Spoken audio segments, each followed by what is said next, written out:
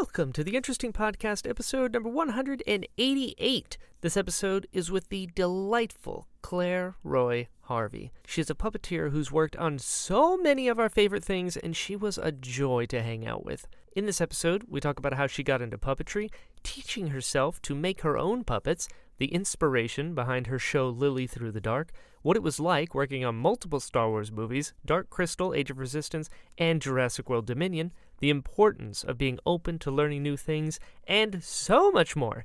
She quickly became one of my new favorite people, and I'm so excited for you to get to know her as well. She's the best. So, without further ado, let's just jump into it.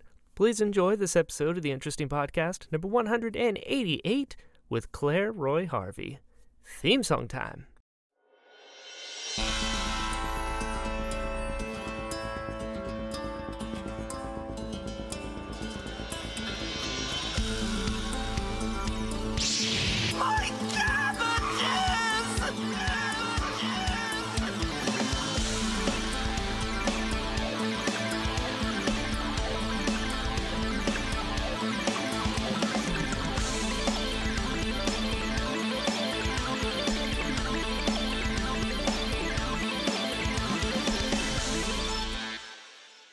See you. This is the world now. How you doing? Yeah, I'm good. Yeah, Good. I'm at home in England Amazing. on the south coast. Amazing. Are you from there, the south coast of England? No, I'm not. I'm from Essex, which is like up a bit more by London. I'm familiar with the accent. It's a popular one. Sure. Yeah. Yeah, it seems to be a little bit kind of, dare I say it seems to be a little bit cool Yeah. now, which I never thought would be something that would ever happen. So that's kind of nice. Take it as the wheel turns wherever you can. I will. Yeah, I'm taking it. I'm saying I'm cool at the start of this. Yeah, there you go. I'll say it for you. Well, this is a double team effort here. How's your day going? Because you're in the future for me. Yes, of course. Yeah, what time is it there? It is 2 p.m. You're at 7? I can tell you from the future, everything's okay. It's fine. Thank God. You know, that's actually the reason I wanted to talk to you, just in case, to have an agent, you know? That's why we're here. Yeah. I don't mind being your Time Lord. That's okay. Good. I need one. I keep going through them. I don't know what it is. Wow, that makes me nervous. It's no fault of my own. You guys just get all weird with your time. Sure. I have to abdicate any sort of fault for legal reasons. Gotcha. It's a disclaimer. Exactly. So I've never been to Essex. What is it like comparatively to other parts of England? Give me a frame of reference here. Well, where I'm from is it's just outskirts, really. It's sort of more on the London side. And it was actually a little bit of history. It was built as an overflow town from the Second World War. So people were like moving out. Oh. So all around the edge of London, you get these like little towns. They're sort of called new towns. Love it. And where I'm from, there was like an unusual design, I think. So there was like you have the town centre where you got your shops and stuff, and you have the residential. It's kind of comes out in a circle, and then you have like what's called greenbelt land, which is all this kind of green land that can't be touched. Yeah, so it's nice bit of interesting. That sounds nice. Yeah, it's cool. Mixture of like, sort of more rural, sort of green spaces. Yeah. So close enough to the city as well. So it's kind of a good location. Why did I ever leave? Look at me talking around like, why did I ever leave? That's interesting. When I was in London a few years ago, I noticed that the roads of London specifically, if you drew them out, would look like a cracked windshield. Everything is just slightly circular as well, just going out. I'm sensing a circular theme. Yeah, that's such a bad omen when you're driving for it to have been a cracked windshield. Oh man, that's not what you want. It's you guys figure out a way though to navigate them as far as roads, and it's opposite as well because we're on the right side. You guys are on the left. You're on the right side. We're on the wrong side. Yeah. I mean, depends who you ask, I guess. Yeah. I did live in London for a while actually. How'd that go? I mean, it was fine. I made a load of friends there and connections, and because I'm from somewhere that's sort of just on the edge of it, it didn't feel like a big move. Sure. But I went and trained at university, and I came down to the south coast. Why I'm here now. So that was my got it. That was my and it got to a point where I wanted to come back because it's quite a rural sort of nice place down here. Yeah. um, which is, compared to London, I just got to a point where I thought, hey, it sort of doesn't matter where I live, sort of for work, so Sure. I could kind of go where I wanted, which was a nice little realization to have. There you go. I'm Mm. much more of a rural person as Oh well. yeah, Cities are just it's too much. I get tired. I yeah, need a little quiet, just a little. bit of a recharge. Yeah. Is there a big like entertainment sort of thing coming out of Essex?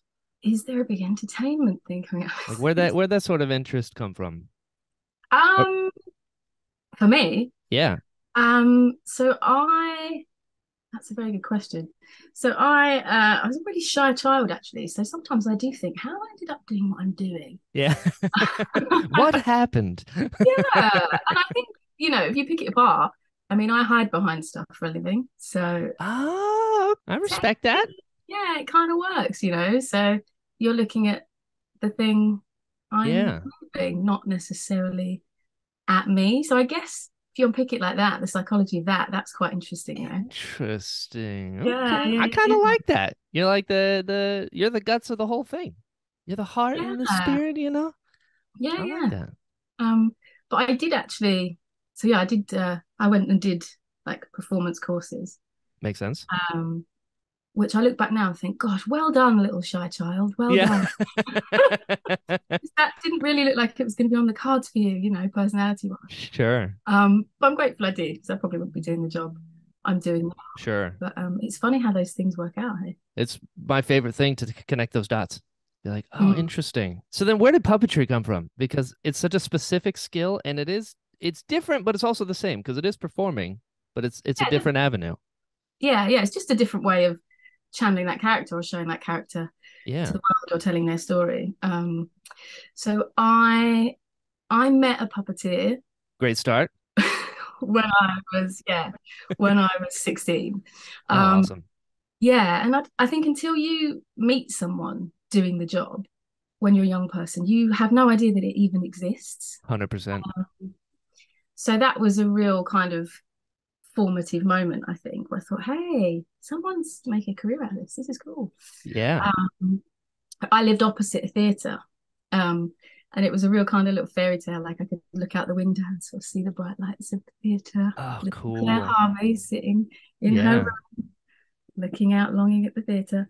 And I got involved with the youth service where I lived, and they were doing a lot of things to essentially stop kids hanging out, getting drunk on park benches. Sure. Yeah. So I guess I got scooped off a park bench at some point by Yeah. some amazing adults who thought our time could be spent a little bit better. Sure. And one of the things they used to do, alongside stuff like, getting young people to take an interest in politics and their, local council and activism and stuff like that. The other things we used to do were they'd sort of see who's interested in putting on shows. Oh. Yeah. So I got involved in that with one of my sisters. Um, and then met another friend whose mother ran a youth theatre Mhm. at this same venue, and they used to do the largest community pantomime in the UK. Wow. Yeah, yeah, it's a pretty big deal. It's just, but Yeah, it was that's kind of cool. luck that I even lived there. I love it. And then so I saw that in the panto there were puppets, and I remember thinking, oh, that's cool, Yeah. um, because my mum uh, was and still is in fact really handy and like innovative with making things. I can see the thread. She was a designer and a window dresser for a company called Woolworths years and years ago, and she Hmm. used to go around like designing the windows and doing all the window dressing stuff. So Wow. that was something that's like passed down to me, that kind Yeah, of, again, that's quite a formative beat I can in see my, it. yeah, in my work life. um and so I see these puppets and think, oh, okay, that's cool. That could be something that could be made. And so me and a friend started making some puppets based on that. Um, Wow. yeah, yeah. So just sort of got stuck in really. I'm really from a household where if you want to do something or if something's broken or if something is doing, you just kind of get on with it. Like, Yeah. you just have a go. It's that sort of have a go attitude and not being afraid to try something hard. Just because it's Yeah, hard doesn't mean you can't do it, you know. totally. So yeah, so that was kind of the vague beginnings of puppetry being planted in my world. But I think at the time I still thought I might go into musical theatre. Okay, okay. Why not? Have a go. Yeah, yeah. Well, that was sort of what the youth theatres were doing, that I was involved in. They just give you a song and off you go. Yeah, Um, and through school, I did a bit of choir as well, and I sort of found out that I could sing a bit, a which little was bit. great. I may Yeah, have yeah. heard some of your stuff. Maybe, maybe. Oh, maybe doing your research. Um, so yeah, so that was kind of interest as well. And I think because some of the first stuff I saw on stage was musical theatre, I kind of just thought that was theatre probably. Sure. That And makes that, sense. yeah, and that was sort of a tangible thing to do. So I kind of started gathering these threads of like, oh, there's some puppets, maybe there's some singing kind of going on as well. I did a bit of dance as well. So there was definitely kind of a, hey, maybe I could do this for my career. And my family were really supportive of that as well, which I think Cool. is really great. You know, like Yeah, huge difference. yeah, I mean they didn't understand it, and they often Yeah. don't to this day. They don't have to. You just got to Yeah, support it. exactly. But as long as they're happy for you, then that's the Yeah. main thing. When you come home with like this crazy idea that you're going to go off and leave home and go study and get yourself into loads of debt when you're a teenager, Right. and they go, okay, good luck. As Oh, long as you're happy. yeah, yeah, weeping at the door. Oh, Yeah. why are you doing this? Yeah, put the puppets down. Get them yeah, that kind of thing. But yeah, they were super supportive of it, and I think they thought I probably was going to go into music of some sort, really, Sure. um, because that seemed like an obvious route at a point. Hmm. And that's something I still do, sort of as and when I can. And sometimes when you get a really great job, you know, you can have all these threads sort of come together, and Yeah. actually you can use, you know, your musicality at the same time. And actually, I'd say a lot about puppetry is to do with rhythm. Oh, interesting. Makes Yeah, sense. Movement, timing. I get yeah, it. yeah. And even if you're not doing anything sort of specifically rhythmic, say choreography wise with a puppet, um, you certainly are if you're working in a team of people, because you have to kind of sit in that Right. other, you know, and you get that magic kind of those little shorthand beats of communication where you're all Yeah. reading each other and getting in that same place, you know. So I do think there's a correlation. I think you're absolutely right. I think there is a Yeah. correlation between music and movement and puppetry because when I see creatures being multiple people inside, how can there not be that sort of shorthand thing? It's does that take time to like get usually when It you're just, like their learning curve? yeah. I mean, yeah, Yeah. it does. I mean, there's some people that like there's something naturally that you just click in with them, Sure. and then other people it might take a little bit longer. But I think, you know, if they're also a puppeteer and they also have a bit of music kind of know-how, they, you know, Ah. you can click in a bit quicker. But there are definitely people who I feel like I've naturally just locked in with, you know, on like day Yeah. one. I work a lot with a puppeteer called Lynn Robertson Bruce, and I've ended up working with her a fair amount on sort of creatures for Star Wars things. Amazing. And there's just a real like easy shorthand, you know, that got there Yeah. really quickly. Um, Sure. and her background is dance, so it does make you wonder, maybe Yeah. there's something in it, you know. Yeah. There has to be. One hand washes the other. It's all performance. But there, yeah, the Yeah. musicality of it, very interesting.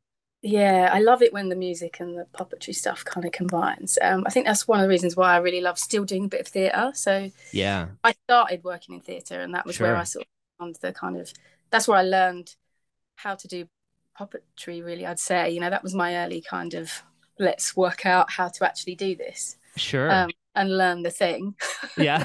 uh, learn the thing first, and then go and do the thing. You know. And yeah, that I used to, well, I ran a theatre company with a guy called Ed Wren, who the company used to do puppetry, storytelling, and mix it with live music. Um, Oh, yeah, so that was interesting. kind of, again, here comes music, you know, kind of layering up all this sort Yeah. of to support all this storytelling. Is that who you did Lily Through the Dark with?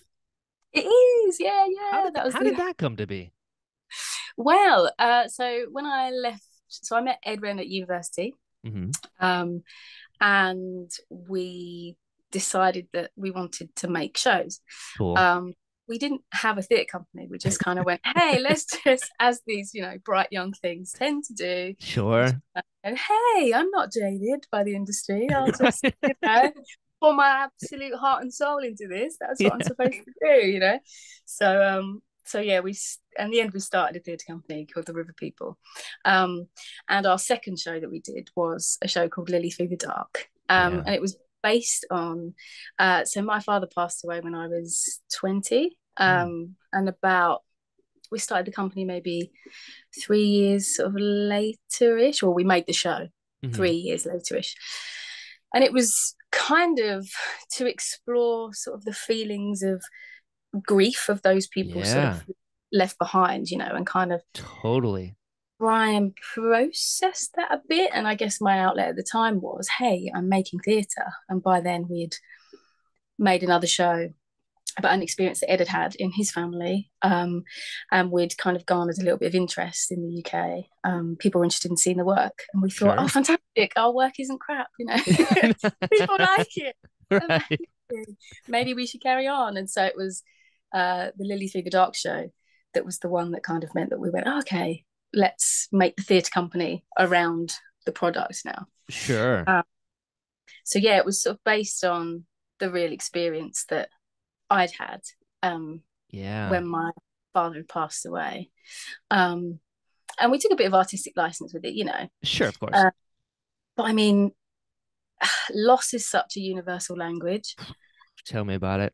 Yeah, and I still have people contact me now, about the show, and so do the others, who were involved in it. People still talk to me about it and still say, this is, I really remember this. And we actually made a very small version of it for a child bereavement charity.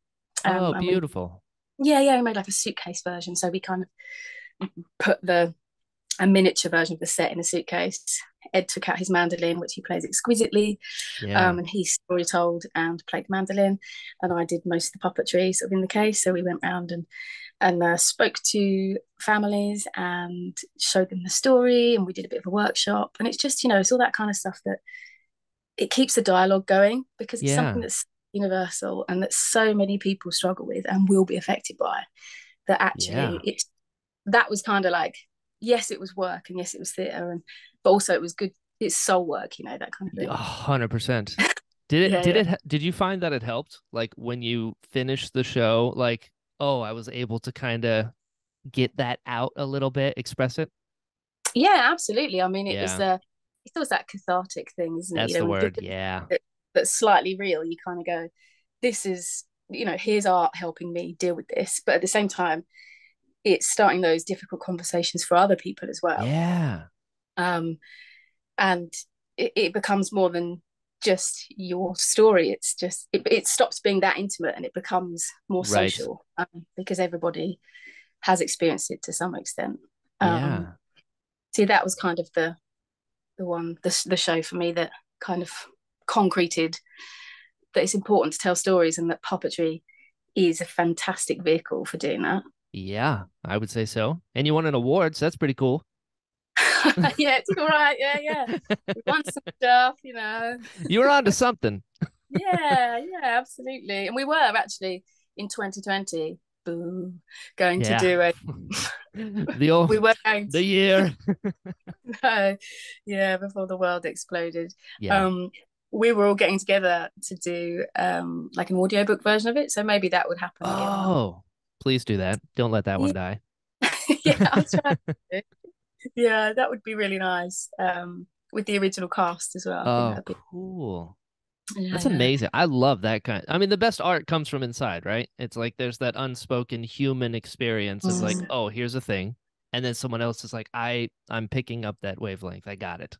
Thank you. Yeah, for sure. And one of the things that Ed and I started the company, one of the reasons why we started it was to kind of try and tell in what we thought were important stories. And important narratives, and things to look at things that aren't necessarily spoken about, and something that you Yeah. may not necessarily make a theatre show about.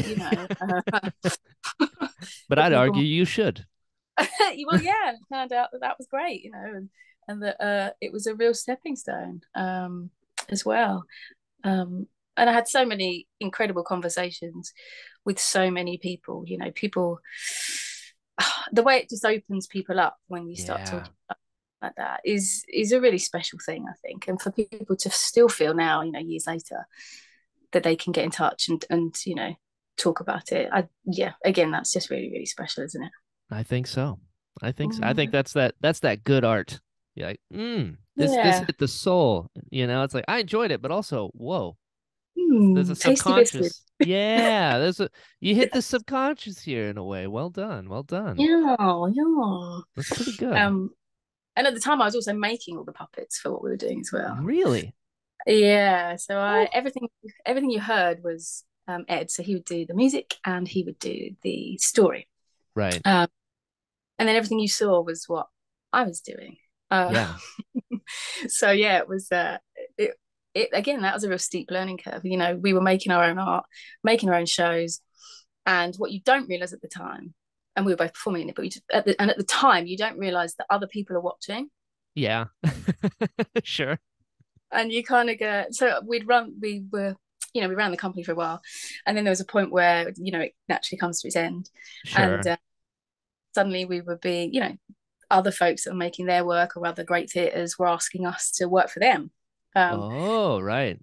And so you don't realize that what you're actually doing through all of this struggling as a young theatre company with no money, making puppet costumes out of your own clothes. Sure. You go, oh, this has all kind of been one big audition for other Right. people. Sure. Which I was completely unaware of until that moment. You sort of forget other people are watching because the struggle was, as they say, very real when you Yeah. were young with kind of less money, like from Sure.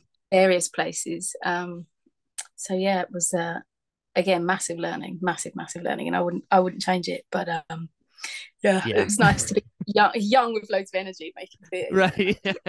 We're changing the world with our shows. Yeah. How many shows did you do? Gosh, we used to do other like little live event things as well. So I'm not 100% sure. We used to do the things that would make money as well. So like Sure. a very strange situation we had was with a local venue, and they used to run a club night, so we used to provide acts for them, and I Oh, would do like a puppet booth. It was all kind of circus themed. I would do this sure. puppet booth where like I love it. we would make a different thing every week, and one of the ones we made was a fortune teller puppet. So you walk into this little tent and it's like there's this little kind of little creature sort of sat, she's going to tell your fortune. That's And then awesome. yeah, it was good fun. Yeah, and we had little bits of business and things, and the table would float on a rig, and it was all silly stuff. What? So you see stuff like that, but like in terms of shows that were the bigger shows, and so maybe we did 3 or 4. And you're touring them for a while, applying for money from Arts Council England to kind of get a big tour on the go. And Sure. there was a point where we, with our friends from Spinney Hollow, which is a cultivated copse of woodland near us that's run by some friends. Cool. We got some money for them to build a bow top wagon that we could take our shows out in. Oh, that's awesome. Yeah, it's great fun. Yeah. You can really like get out to people. You Yeah. can really jump in and get out to the communities, and you can put your show up anywhere is the thing. Right. It's a pop-up. It's the pop up, exactly. Yeah. So yeah, that was all again amazing learning.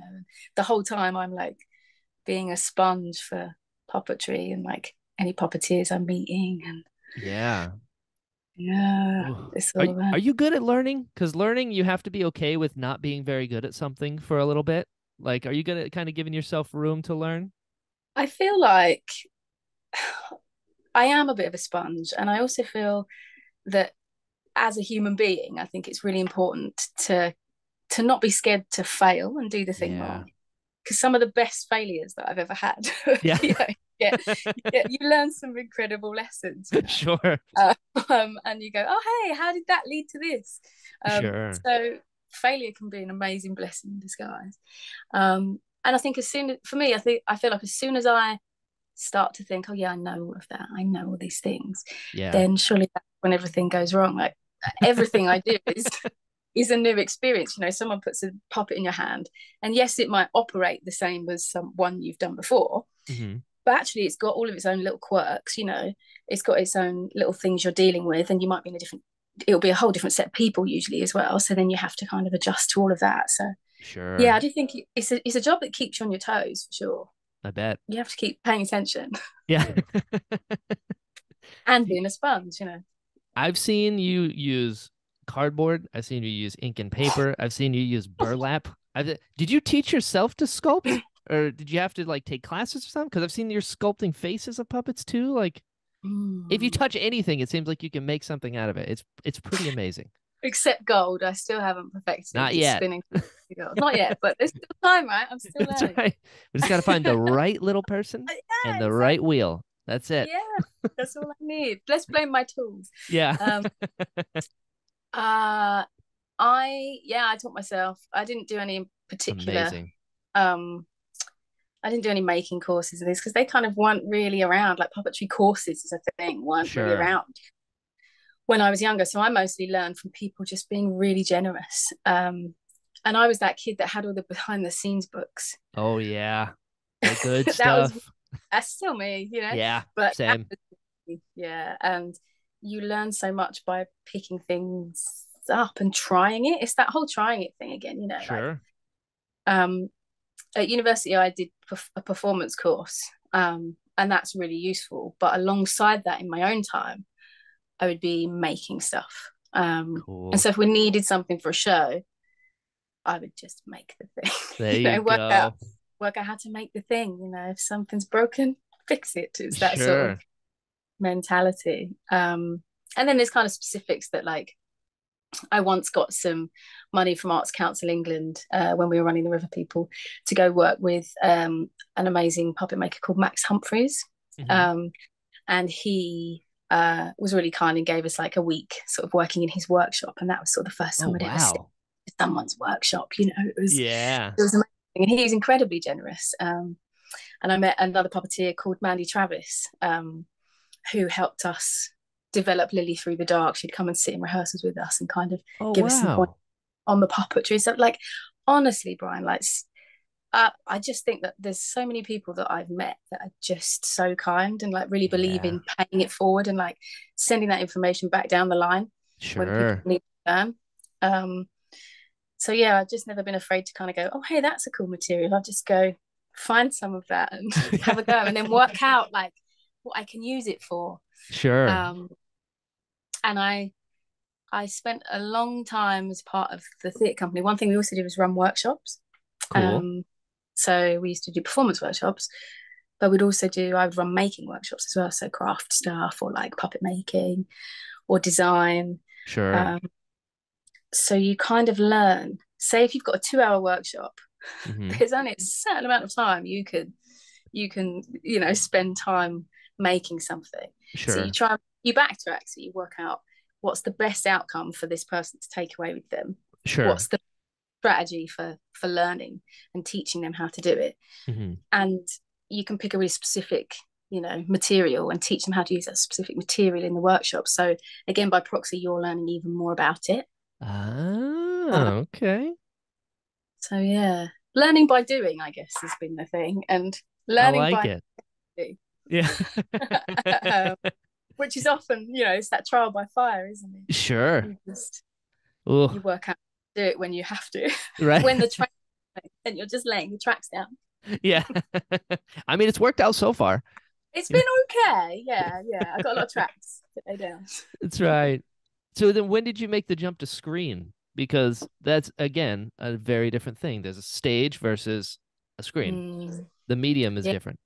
Yeah. So that was the thing that I think I knew that that's where I was headed, but I just had no idea how to do that. And, when you have rent to pay every day, you just do the thing that you're making money doing. Totally. Don't you just? So I carry on with, the theatre company stuff. And then after we finished doing that, I'm really lucky to work for places like the Little Angel Theatre in London, who are an incredible puppet theatre. Yeah.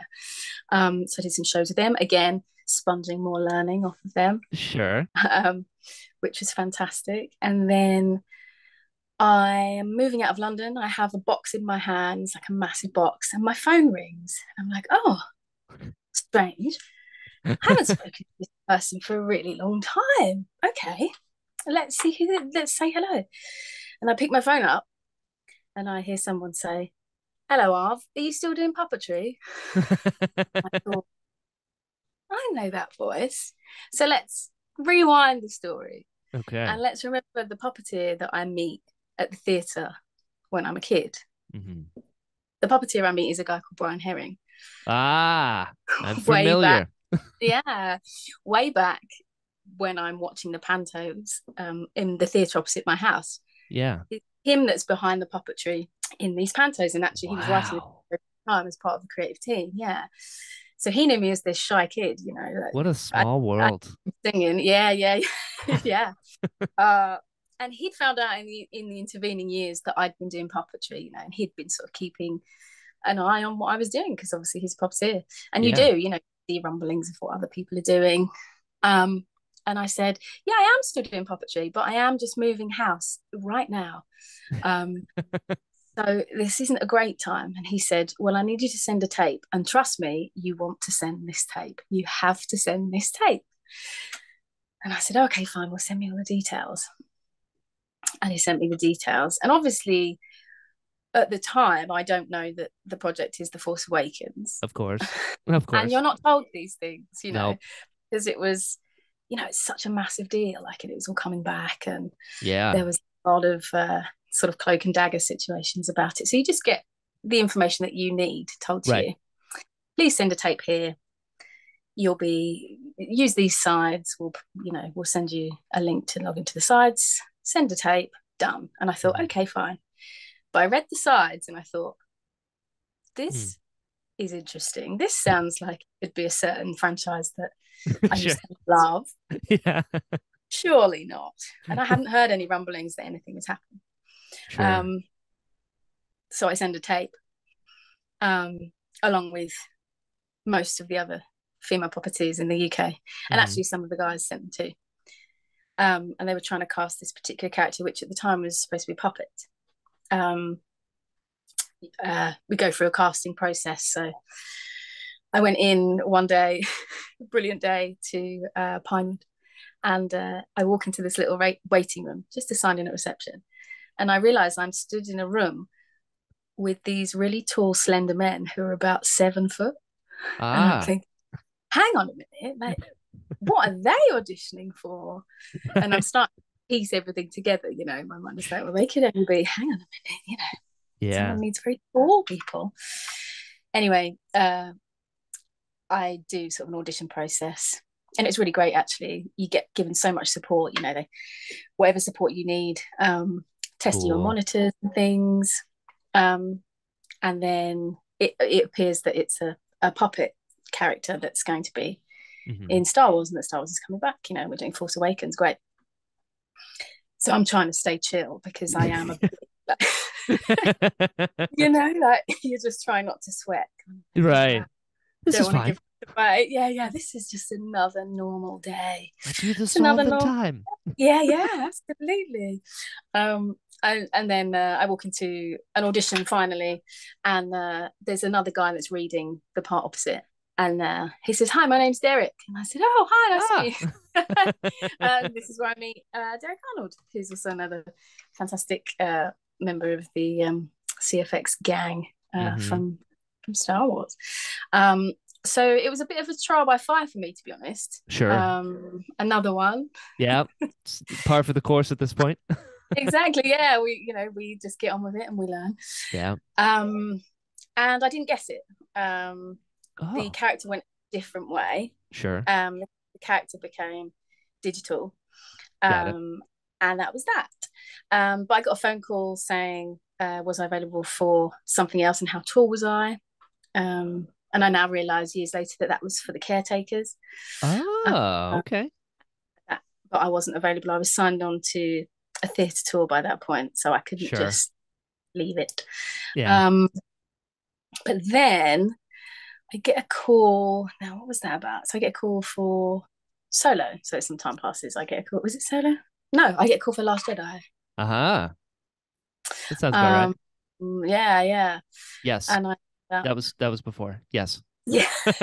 We do the That's math. Wait a minute. Yes. Yeah. 7, Rogue One, 8, Solo, Exactly. 9. I Got got it. you. Yeah, I get a call for Last Jedi, and they just needed an extra member of the team to go to Dubrovnik and shoot. There's a sauna sequence in the Yep. Last Jedi where all the creatures bundle through. It ended up being it wasn't in the movie in the end. It was just in the sort of deleted scenes. Yep. But I was under a big like slug creature with amazing. It was amazing, actually. Yeah, and it's one of those moments where you walk in and go, "Yeah, this is cool. This is just another day. I can handle this. This checks out. Yeah, this is fine." And I was under there with some fantastic people. Actually, I was under there with Ollie Taylor, Steve Keenan, Robin Guyver. Oh, love him. Yeah, and it's Kieran Shah. Amazing. And Ali Serabani was there as well. And we're just in Dubrovnik with a big slug creature. Yeah, as you do. Just that's the day. So yeah, you learn a lot really quickly. Yeah. And then I got a call for Solo after that, so I think that went well. I would say so. But in Solo it was for there's a big scene with Mother Proxima in the water. Amazing. And the first idea for it, the first concept was a load of puppeteering tentacles. So originally she had lots of tentacles. Okay. But it wasn't using, and they changed the design of her. Sure. And they need it. But yeah, a load of us went in and shot all that. So yeah, that was okay. And then ended up doing Rio with Katie and Lynn Robertson. Another previous guest. Yeah, another previous guest. Yeah. Yeah. So it just you slowly start to, you do something good, it's okay, and then you sort of carry on, and you're learning more and more and more as you go. Sure. So yeah, that's sort of. How was that doing extra arms on a person? Were they attached to her? Yeah, they're attached to the suit. Yeah. So you talk about moving together. You're doing arms while she's bouncing around as well. Hey, we're back in the rhythm again, There we go. Yeah, and there were points where both Lynn and I were in. So sometimes I was in just because I seemed to be the correct next human up, like those Russian dolls. Yeah. I seemed to be the next size up. So there's moments where I was in both arms in the back of Katie, and then there are moments where Lynn's in one side, I was in the other, depending on what the character was doing. So yeah, there was lots of chopping vegetables and throwing frying pans and trying stuff out. The R&D stuff for it was great fun. Oh, I bet. Yeah. That's cool. So yeah, that was a fun one. Yeah, that was fun. You just do a bit and then a little bit more, a little bit more, a little bit more. Sure. Were you also the alien in the jar that was singing? Yeah. Yeah. Yeah. How did that work? It's such good fun. So the builders, big shout out to all the builders and all the fabricators. Oh, yeah. And everyone that works in those teams, because the work, I walk in to be shown a puppet and sometimes they go, "Oh yeah, here's the puppet, so there's this that's kind of, we've got to work this out, and I just think I could peel my face off with joy at how incredible it is. It's just unreal. Everyone's working at it's like the apex of somebody's art. Yeah. So it's just such a privilege to be able to kind of add something to them and sure, put the little cherry on the top, and you're just another cog in that kind of line of its creation. It's just a lovely thing to be a part of. But yeah, so that was actually in water. Oh. Yeah. Whoa. Yeah. So it was the little tank as you see it. And then the puppet was sort of hung inside, and then it was filled up with water. And around the back, it was a really genius system. That there was a glove in the back, like a rubber glove, and I put my arm into the glove, into the puppet. What? And then it was like a hand puppet? Yeah, it's a hand puppet. Yeah. That's awesome. I had no idea. Awesome. Yeah. And then the rig also moves up and down, so it looks like it's floating. So it's on like scaffolds that kind of go inside one another. And Damien Farrell was sort of doing that, so that it looks like it's kind of floating. That was the first thing I did with Damien, actually. Wow. And then over the course of the shoot, I think people that were on the eyes were Neil Sternberg was there on the eyes. Lynn Robertson Bruce again did some eyes, and Brian Herring did some eyes. So, it's all that kind of team. Sure. Team, but yeah, he's an incredible build. Sam Nicholson, I think his name is. Yeah. Built the puppet, and it was such a joy to use. And the fans have really jumped on him. Like when he first came out, I remember seeing people sort of posting such joy about it. Oh yeah. I mean, look at him. And he sings. He's gorgeous. So gorgeous. Yeah. And he sings, and hello, there's me doing some puppetry. There it is singing. again. Look at this. Look at all these things we're finding. Yeah. But we had the track, we sort of puppeted to the track. And oh, cool. Originally the vocal was a little bit different. Sure. And it was different too in the movie. But yeah, that was a sort of a fun, unexpected one to do as well. So again, another little thing, like just yeah, keep on trucking. Yeah, absolutely. And again, you learn so much. That was my first sort of puppet on my own, I think. Cool. For Star Wars. So I remember thinking, as they brought the camera over, I remember thinking, oh, okay, water off a duck's back. Here we go. Yeah. Okay, don't mess this up. I love the idea because I'm like imagining you puppeteering all these different things, and there's a lot of angles, right? Like you're on stage, you're facing out the audience, you're behind a puppet doing this, you're under a table doing this, and then in Dark Crystal is one of those sets where it's up and you're running through the puppeteer lanes. Like how was that? Because that's a Henson thing. It's a big deal. Yeah, so that was all raised sets. And that was, I mean, how long have we waited for more Dark Crystal, Right. So that was incredible. You walk onto, it's the kind of job where, and actually a lot of these jobs are, that I find I'm asked to go and do. You walk in and you just think, don't cry, it's so brilliant, but don't cry. Yeah. Wait till no one's looking. Yes. Find a quiet moment and go cry and then come. But yeah, that was and again, people working at the absolute top of their art forms. Oh yeah. People that make the books, that the puppets are holding, like just so and like real books, not like just a cover. Like having commissioning all these things, to have that level of detail is just stunning. But before I did Dark Crystal, I did a children's TV series cool. for the BBC called Feeling Better, and I used that time just to brush up on my straight scan monitor, because up until then I'd done full reverse scan, which is like the mirror image. Yeah, so you're looking at a monitor and you've got the mirror image, so it's the screen is back.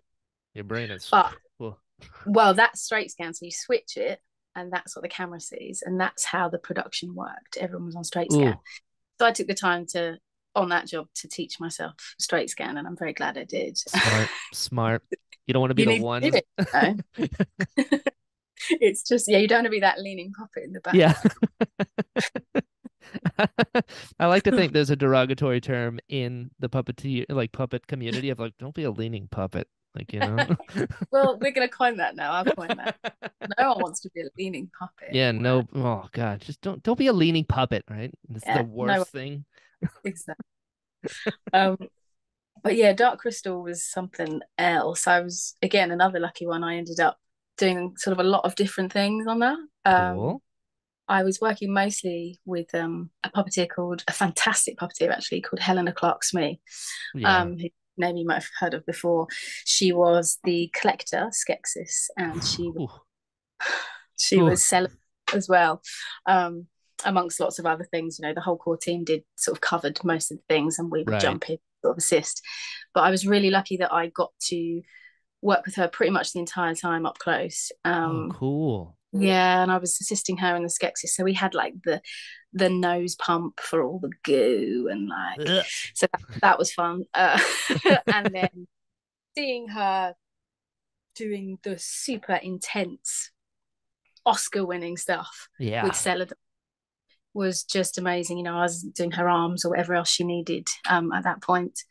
Again, something really special to see up close, and to see that whole core team actually delivering incredible stuff. And like there was just so much so much good stuff in there that really pushed puppetry.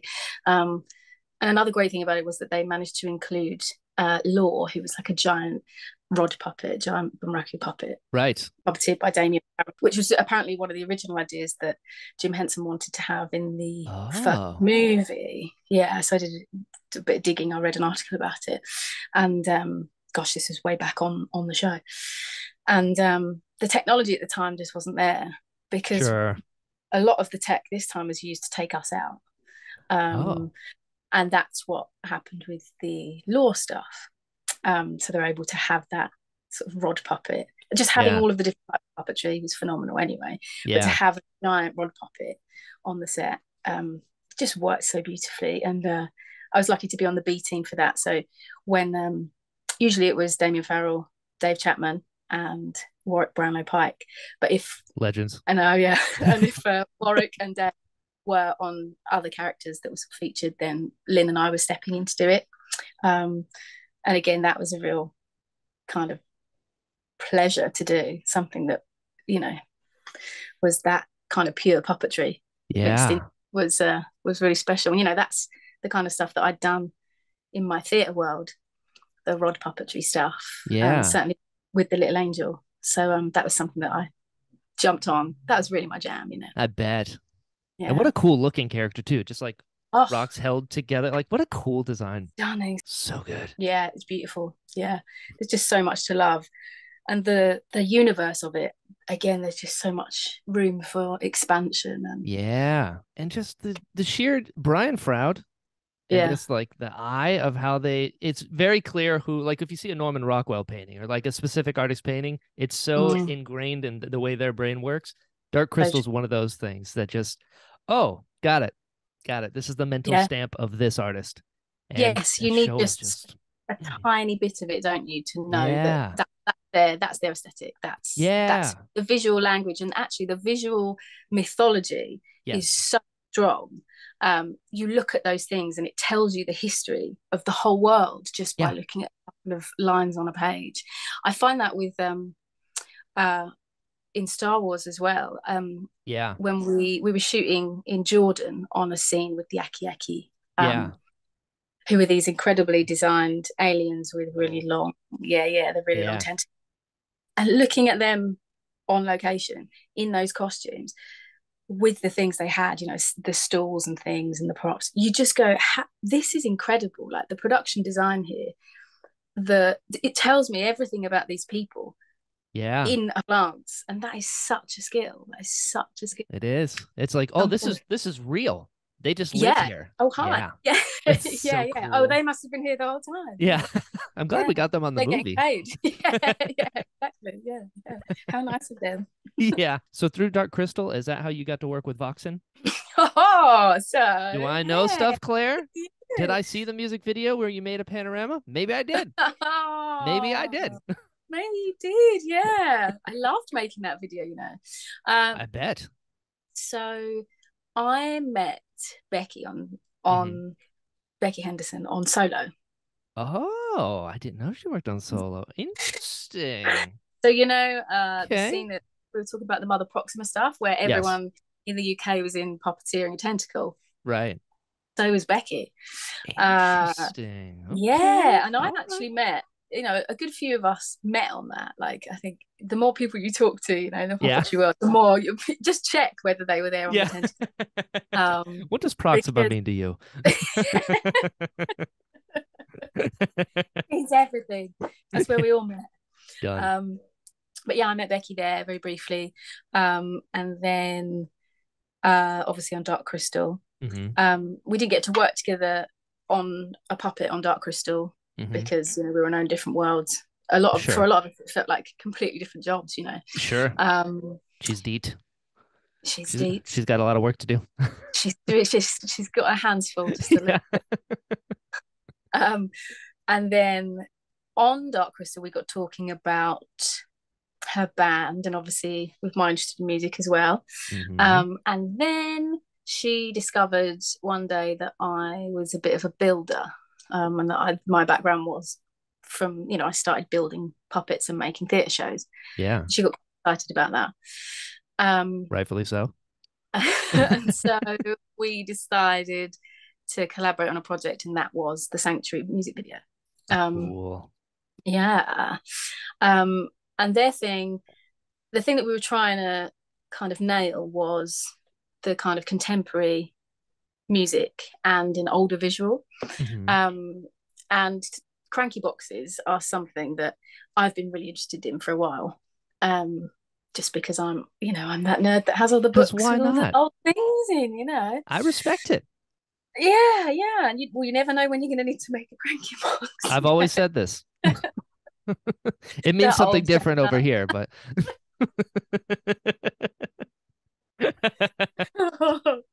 it's a whole different interview. Yeah. And yeah, so I suggested, let's look at a really old-fashioned way of telling this again. Let's see if we can juxtapose that, your musical style with some kind of older visual style. Yeah. And I'm really into illustration because why not? Yes, why not? I've seen your drawings. They are awesome. Oh, thanks very much.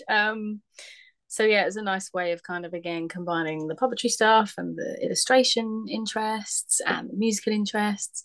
And shadows is something that so I had 3 months of the lockdown in 2020, and then I ended up going back to work. But in those 3 months, I ended up teaching myself how to shoot and edit.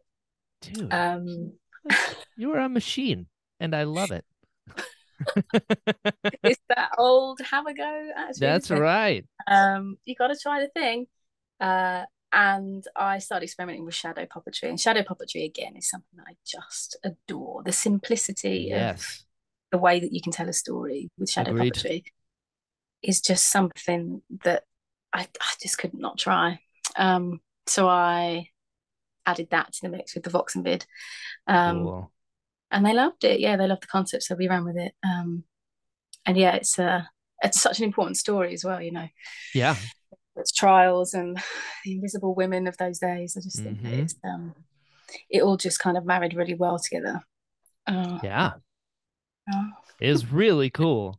Thank you. How does it work? Because there's not like a 50-foot circular piece of paper that's going through. Like, how I'm looking at it and I see it. How does it work? What am I looking at? So it's just one scrolling panorama. So it looks like it's kind of probably about this tall, maybe, and then the bottom bigger. Right. And it's one big roll of paper, and then that's it. And then you slide it on one side, so the furthest side, and then you sort of unravel it and attach it to one of the uprights on the other side, and then crank that one, and then the whole thing unravels, and then it rolls onto the other side. Got it. So it's one roll that completely goes onto the other side. Okay. And then you have a light source behind it. So you've got illustration on the front, which is lit. We sort of light from the front. And then you have the brighter to the light from behind. And you can puppeteer in that light to create your shadows from behind. Oh, so the words that are on the paper are actually on the paper, and then all the other stuff was shadow puppets you timed in between. That's how many tries did that take to get the timing right? I saw in your eyes. You saw the fear flicker in. Yeah. So the real story is we slowed the track down. That is genius. That makes sense. 50% so that we could cram in as much as possible. There's no way you can do it regular. We're human beings. And also I had some help as well. So I got my dear friend Dominic Cray, who has been coming along with my harebrained schemes. Amazing. We all need a co-pilot. Yeah, exactly. And then Annie Brooks, who's another fantastic puppeteer who I met doing theatre work years and years ago, and we collaborate as much as we can. And she's a fantastic maker as well. She has a really similar style to me, actually, so we often kind of throw each other work or share projects as well over the years. Yeah, she was a great ally to have on that too. So we slowed it down, and then we could kind of cram in a load more. Okay. But that track in my mind is really slow, and then when I hear it, really, like, oh my god, so fast! It's like a rave track now. Right. What speed is this going at? Yeah. It's fine, okay. But also it's a nice juxtaposition because I did that, I was sort of making the ideas for that and sort of teaching myself shadow puppetry in that first lockdown. And then it was like a couple of Halloweens later, I made the video.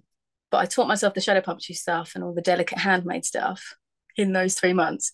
And then I went to puppeteer big dinosaurs. I was about to say, if this is during the lockdown, this is right around Jurassic World Dominion picks up right after.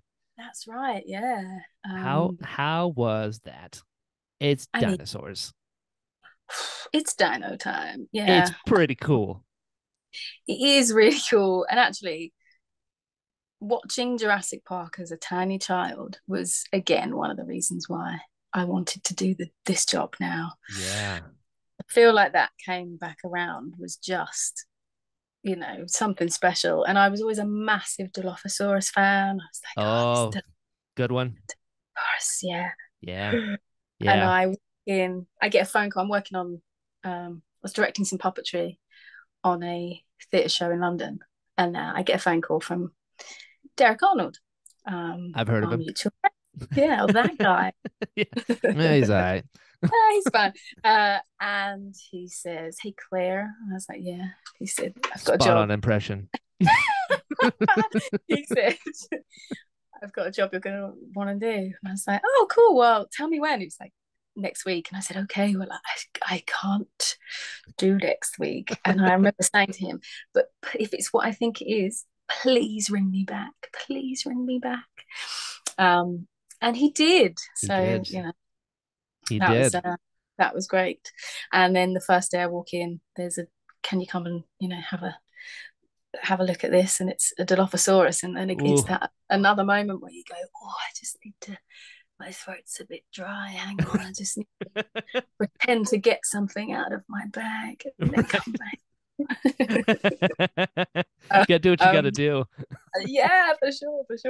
And I feel like everybody does it. You have to. If you don't, I don't trust you. That's my litmus test. Yeah, you don't deserve to be here if you're not. If you can look at a dinosaur with a dry eye, yes. I want nothing to do with you. It's so true. So true. If you're not as big a nerd as me about dinos, yeah, get out. Get out. We don't need you here. So that was Jurassic was quite an experience, and of course doing it in the pandemic was wild. I bet. Different world. Really wild. Yeah. A Jurassic world. A Jurassic world. I knew I liked you, Claire. Yeah, but yeah, it was amazing, and the teams. I mean, the teams are always amazing. Like everyone on the crews are always amazing because you're all just working and pushing for that same end. But it was something else to watch people pull together during that time and kind of make the thing.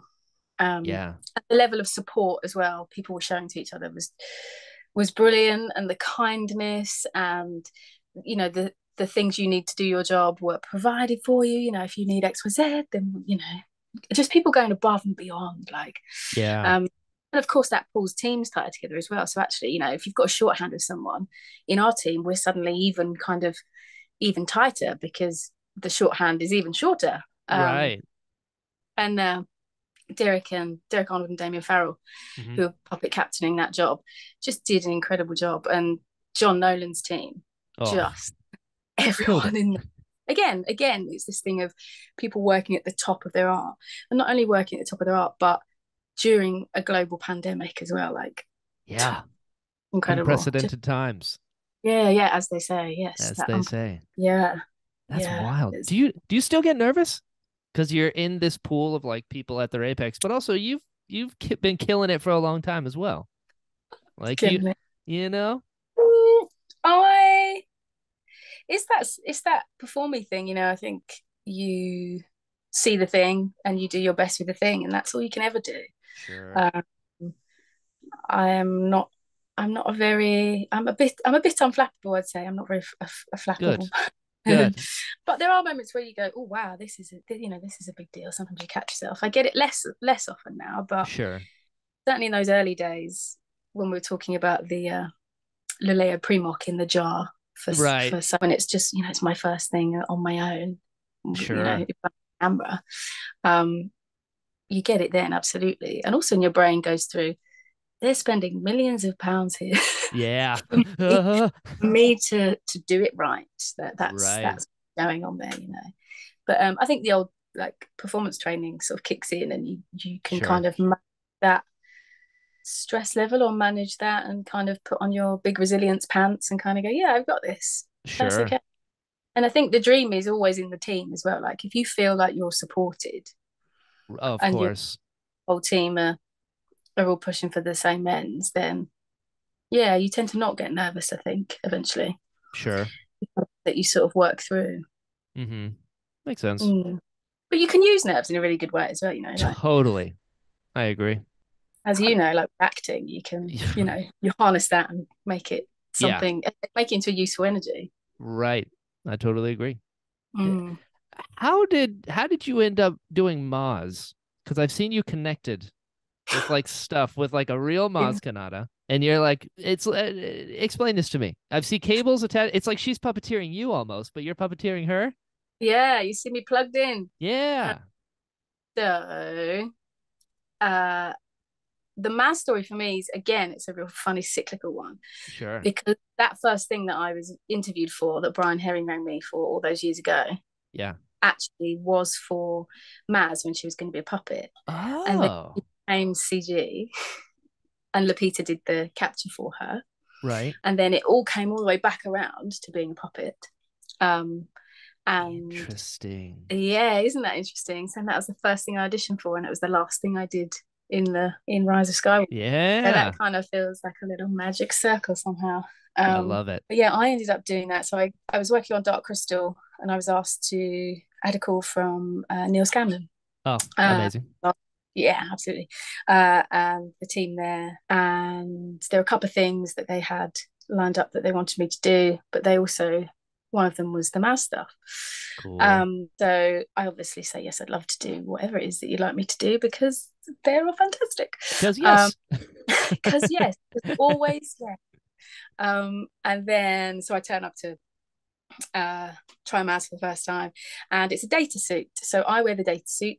Okay. I have you've probably seen on the pictures, there's lots of wires coming up, but you have like I have gloves, I have cuffs on my arms, I have a vest on, so there's a sensor on my chest, on my stomach, on my back, on my shoulders. I've also got a headband on with sensors all here as well. So it's the whole body is captured, the whole upper body. Oh. And that the data suit drives the puppet essentially, and what that means is I don't have to be next to the puppet on the set, so the puppet can be in the scene, and then we run everything, all the cables out, and we can be right next to JJ, so that she becomes a completely directable character within the scene. Amazing, hey? And then we have Matt Denton on the eyes and the frown and like the upper part of her face. Yeah, absolutely. I mean, the tech that they have there, and that the software he's created is just amazing. Then Richard Coombs on the and the dialogue on set, and the lower part of the face. So that, you know, we're all working together again to push to that kind of really directable character on set. And of course, if we're not right next to it, I mean, how fantastic for the cast to have living, breathing Maz just there next to them. And of course, we had a lot of scenes where lots of scenes with Leia in as well. So there's lots of stuff with Maz and Leia. And so to have her there just meant that scene could be just as intimate as intended, you know, and those scenes where in the cave and on the base can be not surrounded by loads of puppeteers, and we just have the character in there performing just as a living, breathing creature with everybody else alongside. Just again, incredible stuff. And we run all the cables out and we set up outside the set, and we work with monitors, and I have two of them depending on where my eye line is, because of course I have to do whatever she's doing. Oh, right. I have my monitors sort of all over the place, to be able to physically see what she's doing.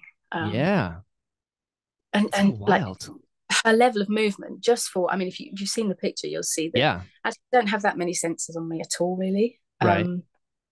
But how she's able to mimic the detail is something else. Like, I move my hands, all my fingers, I have control of all the fingers on her, and she would do does exactly the same.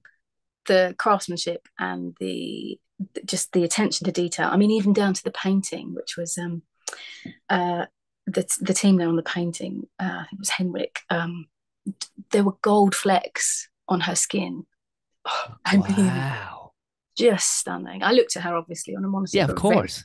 You got to get into the mindset. You start to know these things, and you appreciate these things, And, and then, of course, we were, because she already existed as a CGI creation in the work. We're then looking back at all the footage that exists of her already. The performances by Lupita and Artie Shah as well. So Artie Shah was the sort of body performer as well on Force Awakens. So we're looking back at all that, because it's so different to creating a new character when she's already there. So we then look back at what's come before to try and match it, and then also to look at how we advance it, because where is she at that point in this story? How, what could have changed for us now with her home rise. That was great fun, actually. That was a really great character to get stuck into.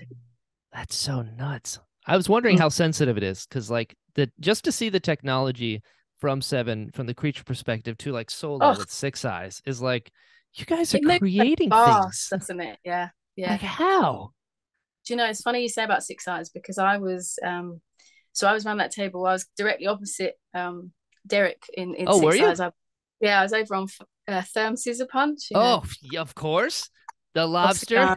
Yeah, with Lynn, Andy Heath, Yestin Evans, and Stu Beatty. Yeah, we were all over there. But I was sat opposite 6 eyes, and so every now and then, in between takes, I just look up and just stare at it, because it's just incredible. He looks like he's CGI. You look at him in the real world with your own human eyes, and your brain says, "Oh, that looks like CGI." I mean, it's unreal. It had an incredible bit of programming that I think Matt Denton's behind, where the eyes they have a little bit of like residual movement. So when Derek's moving his head, the eyes still have that sort of little bit of life in them and respond to what he's doing, almost like gimbal tech, I guess it is. It's just something else. And the tech moves so fast is the other thing. So, we had that tech for Maz on Rise of Skywalker. Who knows what they're going to come up with next I'm thinking the same thing. I know. It's just mind-blowing. What a time to be alive. Yeah, for sure. And to go in and even be a tiny part of that is something that I don't think I'll ever get over. Always remember not to take for granted, because it's just magic what people are creating there. Magic. Agreed. Do you find that the technology is making your job easier in some ways, or you also have to learn to use it as well? So does it even out? Yeah, I think so. I think the way they work best is when they complement each other. I love the mixture of the practical and the VFX stuff, because obviously you look back to the 90s and you can kind of see the tech was being pushed and pushed and pushed, and the tech was being kind of, let's see how far it can go and see how far it can replace things and how far it can push, and we found the limits, that seems to happen. But now I think it's just sort of across the industry, it's more appreciated that those things sit so beautifully together. I mean, you only need to look at some of the stuff in Dark Crystal or Jurassic or Star Wars, or any of the things we've been talking about, to kind of appreciate that the two go hand in hand. And certainly with the Maz stuff as well, we only had an upper body. So we are I'm moving her to create, the sensation that the illusion, that she exists from the floor up. And when that information all goes over to ILM, obviously they already have her as digital property, so they can replace little bits and pieces according to, there was lots of the dialogue, some dialogue changes and things, so can replace the mouth, or like they can replace whatever they need to, and they have that basis of the practical performance under there, just to give it that little bit of something real. It gives it that beat, as you were saying earlier on in our chat. It gives it that realism. And I love seeing it when those two things sit together and marry. So, and it you know, and your brain doesn't go, "Oh, that feels weird." Right. Yeah. You're seeing so much more now where it just is just 100% believable. It's unreal. I agree. Do you have any advice for people that want to be puppeteers today because the landscape is so different and rapidly changing? That's a really good question. I think it's less about the tech and more about stuff like getting good at doing the thing. Sure. Will open doors for you. Like, I think that's probably a bit of useful intel. Yeah. And not being afraid to have a go at it, no matter what that is, you know, whether that's something that's purely practical, whether that's something that does involve some sort of tech for you. But yeah, getting good at the thing and having access. I think access to the things is quite difficult for a lot of people. You know, I came up through theatre and was lucky to kind of carve a way into what I'm doing now. But it is, you know, the entertainment industry is hard to get into, you know, and it's a slog, I think. But I think the thing that serves me the best is trying to just keep doing the thing. Yeah. Keep getting better. I think so, because nobody's going to offer you a job on a film if you're not willing to put the work in, you know, or like, I think it's all about, is it about blind belief that you can do I think it is. A little bit about that, maybe it is. But also remember to pay your bills and stuff. Yes. Ooh, also look after your mental health, because that's important too. I think, yes. I think you're right. Waffle, you know. And then I am personally curious, what is your favorite bottle in your collection? I know, Claire. Look at this. Didn't think I'd know, did you? I didn't think you'd know about that yet. So you came in my house, Claire. Yeah, not realizing. I love that Kubo is in the background there, by the way. I know, my little boy. Look at him. Hey, buddy. So handsome. Buddy. So handsome. Playing for the camera now. Yeah. My favorite bottle, I mean, any of the little poison bottles. I've got a really teeny tiny little green. Yeah. Little green situation. That I think I found in a junk shop in Greenwich when I used to live in London. Cool. He's pretty great. Gets a lot of attention. A lot of Rightfully great press. So. Yeah. I always feel like they're being a bit wasted just on my shelf. But someone will come in my house and be excited about it and prove me wrong. So boom. Maybe I'm excited about it. That counts. Hooray! Well, just like that, Claire, we've been talking for over an hour. You survived. Amazing. I'm still here. Look so at did you. you. This was amazing. I knew this was going to be fun. It's been but so nice chatting you are to you. a gem. So wow. It's been a long time coming, you know. It has, and I'm glad. I'm glad because we had to build up the stories and the rapport. You know what I mean? It would have been too early. Who knows what would happen? Well, it was 2020, so indeed, who knows what That's true. Yeah, we had to survive that first before we survived each other's company. And we've done both, so well done us. Yeah, well, look at us. High five. So before I let you go, though, I got to ask, where can people find your stuff? Where can they find you online? Talk to me. So I am mostly on Instagram these days, actually. It's just such a nice visual medium, isn't it? Agreed. You can find I like Claire Roi Harvey. That's just my full name. And I do have a website as well, which is claireroiharvey.com. But yeah, I'm also on Twitter, I think, as well. But you'll mostly catch me on Instagram. Come over there. Yeah. Have a go. Yeah, why not? Try it. Learn it. I love it. And...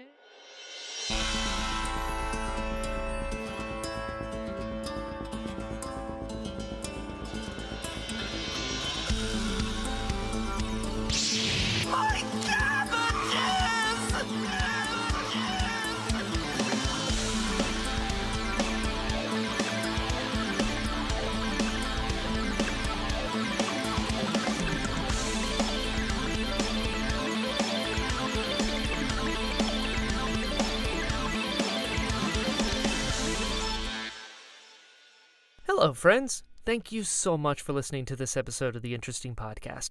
If you'd like to follow the show, it's at Pod of Interest on Twitter and Instagram.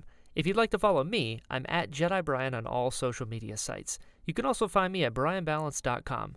There you'll find my demos, short films, and a bunch of other really fun stuff. If you enjoyed this episode, please please share it and tell your friends. A good rating or review always helps and is greatly appreciated. Let the people know we've got some cool stuff going on over here. Speaking of cool stuff, we now have merch. Just search The Interesting Podcast on tpublic.com to pick you up some sweet gear. Also, I've made a Patreon, so if you'd like to support the show more directly and get early releases of the show, you now have that option over at patreon.com/JediBrian. On that note, special thanks to Daryl, Daz, Ben, and Chris. Your support means so much to me, and I can't tell you how much I appreciate it. So until next time, be well.